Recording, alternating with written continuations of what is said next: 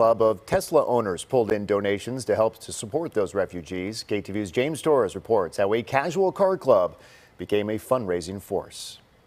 With their lights and a low level of noise, dozens of Tesla cars lined up for a monthly meetup outside the Whisk Creations coffee shop in Alameda. Thanks so much. This is what it's all about. We love you all. Thank you. Thanks to the Tesla owners of the East Bay, donations will head from the East Bay to Eastern Europe, hoping to support the efforts to keep people alive in Ukraine. We're not spending money on gas. Let's do something good with that. Peggy Wolf is on the leadership team of the club. She calls the stories from Ukraine heartbreaking.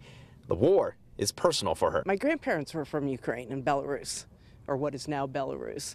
I went there on a business trip in 2011, and one of the customers I met with was killed in the fighting the other day.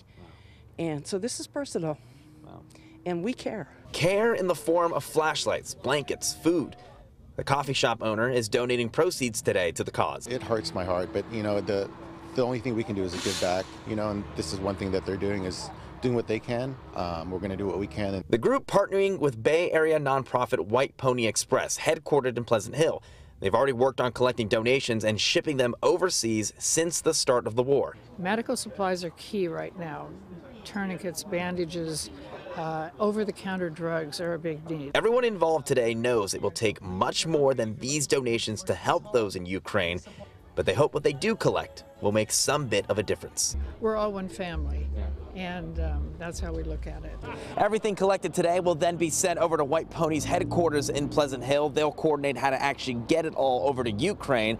The group says they've already invested more than $1,000 into medical supplies, which they hope to ship out next week.